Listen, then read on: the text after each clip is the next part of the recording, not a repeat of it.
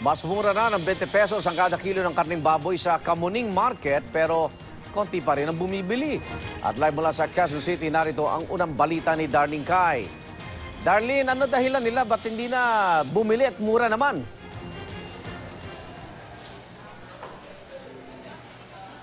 Yes, Igan, bumaba nga yung presyo ng karneng baboy dito sa Kamuning Market sa Quezon City.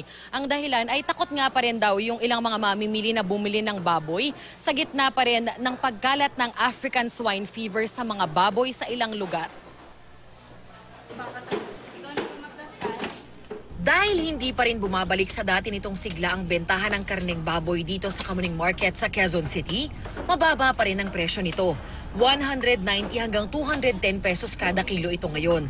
Mas mababa ng 20 pesos kada kilo mula sa dating 210 hanggang 230 pesos kada kilo. Kahit pa paano nakakaraos din kami sa pang-araw-araw. Kaso mabagal lang. Pero kung matyaga ka, nakakaubos din. Kasi yung mga restaurant, imbes na mga 20 kilos, mga 10 na lang, 8 na lang. Bumabalik na paunti-unti sa normal kumakain na sila. Pero hindi, yung iba hindi pa rin.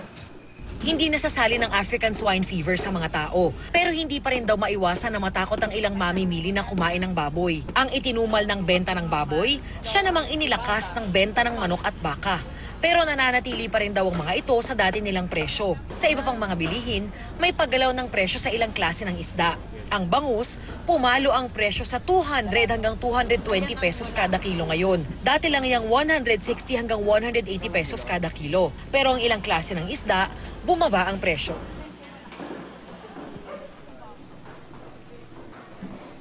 Igan, ayon doon sa ilang mga nagtitinda na nakausap natin, base doon sa kanilang karanasan ay asahan pa daw na mas tataas pa ang presyo ng ilang klase ng mga pangunahing bilihin sa mga susunod na buwan dahil pa rin sa papalapit na pagdiriwang ng mga holidays. At yan muna ang latest mula dito sa Kamuning Market sa Quezon City. Balik sa iyo, Igan. Maraming salamat, Darlene Kai.